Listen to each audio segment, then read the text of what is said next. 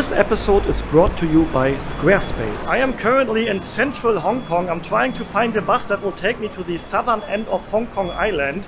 So we are going to visit some outskirts area. I'm very excited to see a different side of Hong Kong. And I think there's a bus station down here where we can find a bus. I think it's one of these double-decker buses here. I did some research. There are 3 bus numbers that I can potentially take. 6, 6X and 260, I think it was. Okay, when I started filming, there were 3 buses waiting here. Now they are all gone. There's another one coming, and it is number 6X. That's one of the numbers I can take. But, the station doesn't seem to be here. So maybe it's in here. Yeah, the good thing about the public transportation here in Hong Kong, what I really love about it, they are going very frequently. So usually there's a bus or a subway coming every few minutes, and you can really reach every corner of Hong Kong with public transportation. So that's really, really convenient here.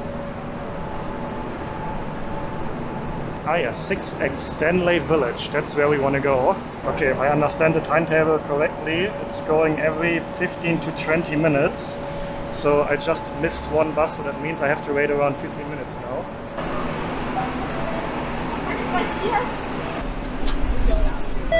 You're going to Stanley, right? Yeah, Stanley. Yes? Okay, thank you. Let's actually check out the upper floor here. Maybe we can sit right in the front. This is cool, right? Sitting here right in the front with the view to the street here. And yeah, you maybe saw me paying with this card right here. I have this octopus card here by now, which is very convenient. You can top it up with money, and then you can use it to pay in any type of public transportation. There are even some restaurants and supermarkets in which you can pay with this card. So I think this card is a must-have when you are coming to Hong Kong.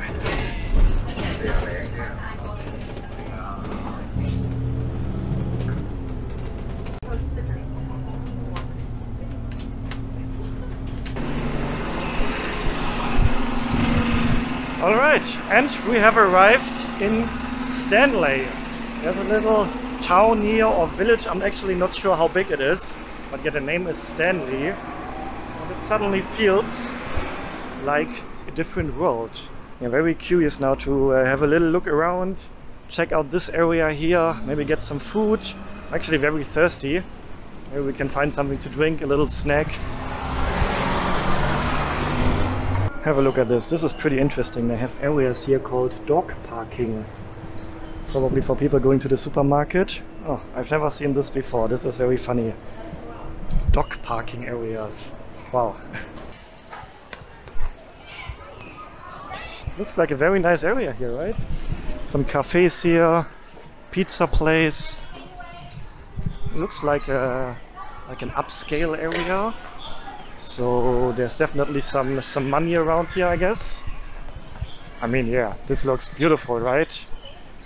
Nice area here. Oh, we also have some information about the place here. Stanley, named after Lord Stanley, the British Secretary of State for the colonies. And then since the early 70s, Stanley has gradually developed into a popular tourist destination. And yeah, that's what I can see here. So I guess, yeah, it is a popular place for people living in Hong Kong to get away from the big city life, the noises. It's very calm here. It's beautiful here.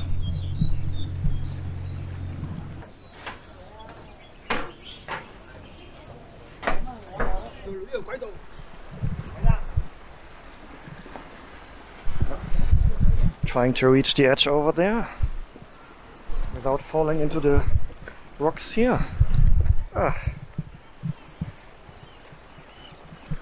This looks actually pretty cool. Yeah, you can climb on these rocks here to get to the edge here, to have a view right over the ocean here. Pretty cool.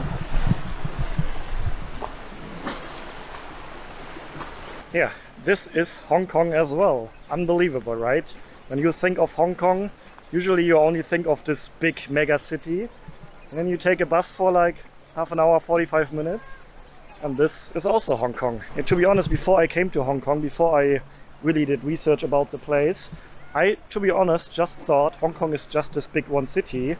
I never knew that there are so many outskirts areas as well that also look like this. Beautiful places, calm.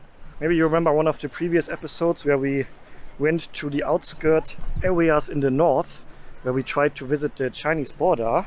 That was already quite interesting and impressive. And now we are at the very southern end of Hong Kong. This is the southern end of Hong Kong Island. And I am once again very impressed by how much Hong Kong has to offer.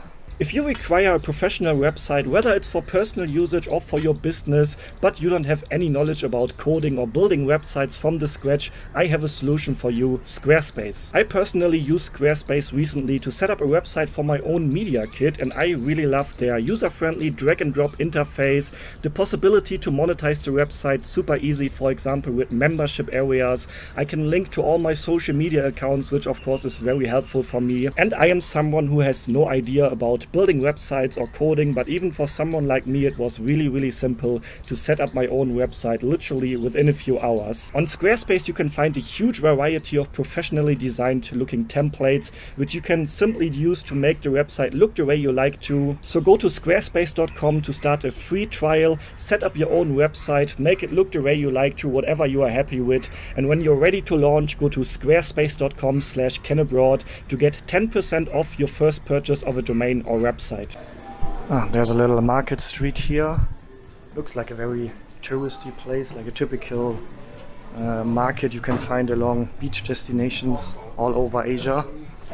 You can buy clothes here, beach stuff I would call it, and all types of souvenirs. Okay, I'm not interested to buy anything touristy here now. I'm trying to find the main beach. Oh, pretty noisy. Yeah, according to Google Maps, the main beach is a few hundred meters down the road here. Fishball noodle. Actually, that is something I would like to try. Go to try. Oh, there's a restaurant here. Inside. This Dong. This is the entrance to the restaurant? There are two ways. One of this and one of beside of the flowers shop. I would like to try the fishball. I heard it's very good. Yeah, you can go in. Just go in here? Sure. Yeah? Okay. Yeah, Thank you. Oh, this is a interesting entrance to a restaurant. Yes. I almost can't fit through here. Hello. Ni hao. I would like to try the fishball. Fishball noodle. Yeah. You have a really interesting entrance. It's very interesting. I never. Oh, I eat here. Yes, please. Oh, interesting. Oh, without the help of the local guy, I would never have thought that there's a restaurant hidden inside here. Okay. Yeah, fishball. Where is it? I think it's this one here. I heard it's very popular here in Hong Kong, so I always wanted to try it, but I didn't came across it so far. Wow, this place is very nice. Hidden inside or behind the market.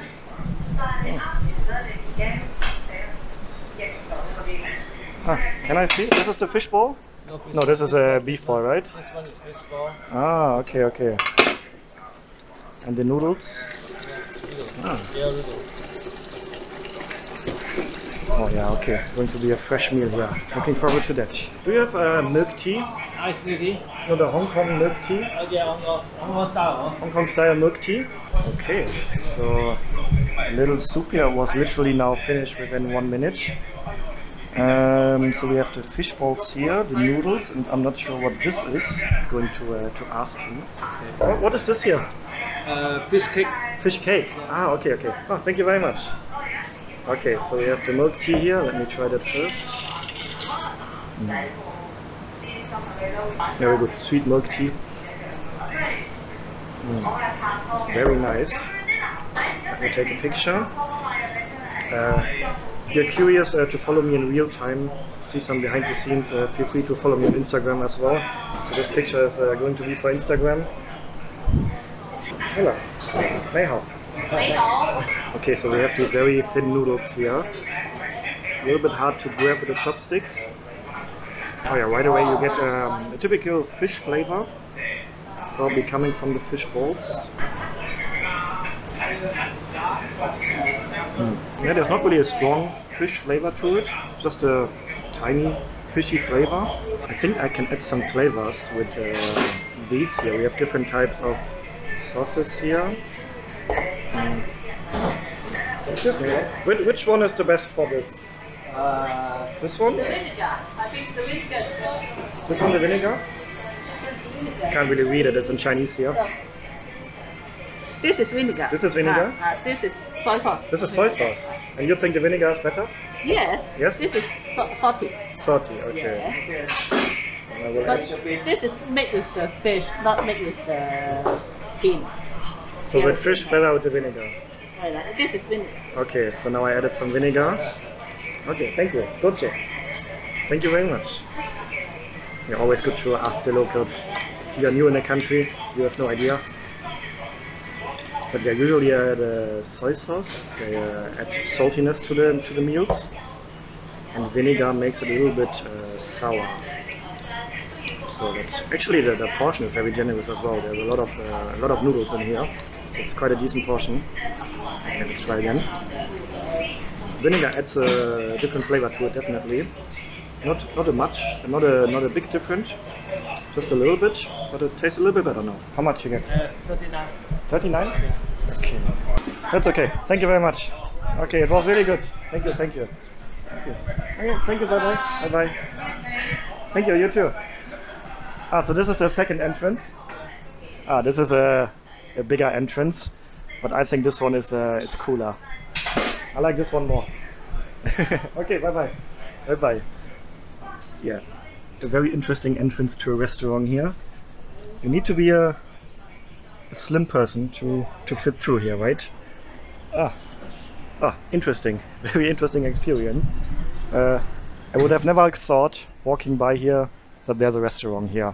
I mean, probably the sign here says it. Maybe like a restaurant inside this alley or something. Okay, that was cool. Okay, and I found the beach. Welcome to Stanley Main Beach. That name suggests that there are more than one beaches, right? If this is the main beach, it sounds like there are other beaches as well. But beautiful here. Totally not crowded. I mean, yeah, it's not a weekend here. I can imagine that on a weekend it gets more crowded here. People from the city coming over here. And now, today is a Thursday afternoon, early afternoon. You can have a beach with just a few people here. Nice swimming area. I should have brought my swimming pants. But actually it's not that hot, you know, like I'm walking around with the long pants here. You know what I really love about Hong Kong so far? You saw me traveling a lot in Southeast Asia, and I absolutely love Southeast Asia.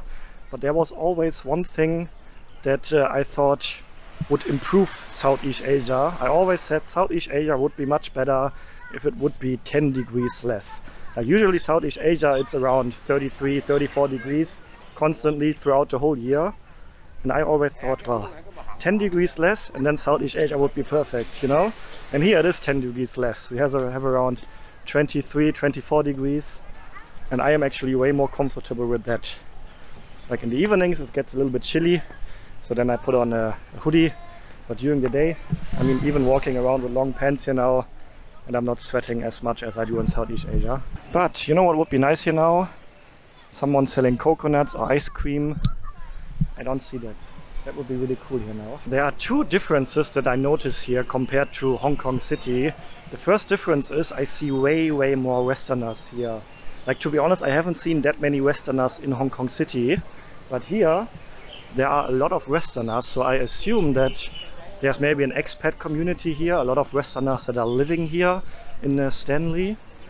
But that is one big difference I notice, and the second big difference I notice is that most of the people here are not wearing the mask. By now it is not mandatory anymore to wear a mask in public in Hong Kong. It's still mandatory though in public transportation and inside the buildings, I think. But in Hong Kong City you still see, I would guess 90–95% of the locals are still wearing the mask, even in public, even outside. But here it's different. Here I see most people without the mask.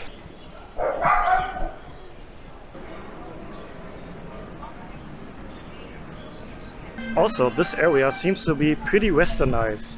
All of the restaurants here along the ocean front are having English menus, Western food.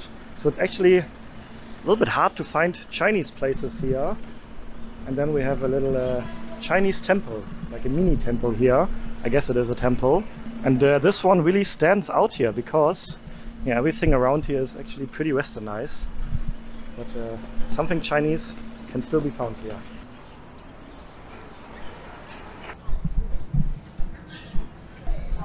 People are fishing here. Hello. Okay, I think up there, up the mountain, there's a viewpoint. Let's see if we can find a way to get up there.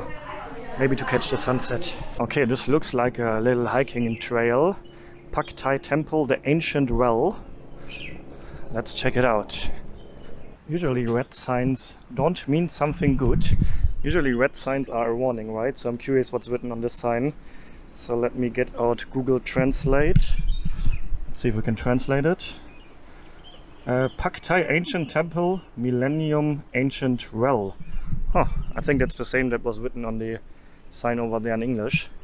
But yeah, when I see red signs, I usually think of something bad, you know, because usually red signs are a warning for something. Oh yeah, down here is a little temple. Probably overlooking the bay here. Actually, it's quite interesting here. We have a interesting mix of like, yeah, Chinese temples here, so like Hong Kong Chinese style. And then over there is like an upscale, westernized area. So a very interesting mix, I would say. Let's have a little look around. We have some pictures here on the wall. We have an entrance here. Looks like this. A little bit dark in here, so I'm not sure how much you can see now. There's a donation box here. I think it's good luck if you donate for temples. Oh, actually very peaceful here. I like to visit temples because it's usually a very peaceful environment, quiet. You can use it to, yeah, if you want to make some decisions in life and you need some time to think, come to a temple, sit down, enjoy the peaceful environment and think about life and your decisions. And yeah, another view over to the bay.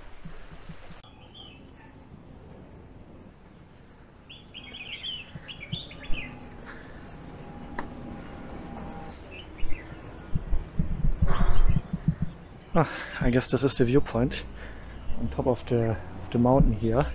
Unfortunately, the sun is already hidden behind the clouds over there.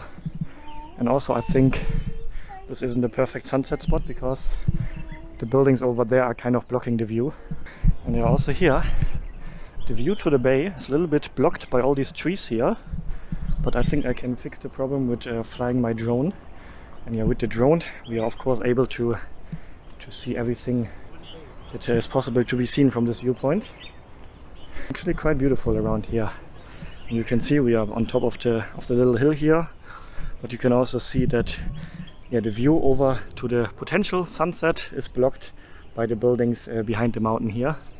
Very interesting to see this different side of Hong Kong. If you are curious to see one of the previous videos where we explored the northern outskirts of Hong Kong, where we visited the Chinese border, check out the video right here. Stay healthy, stay positive, and then see you on the next episode. Ciao guys!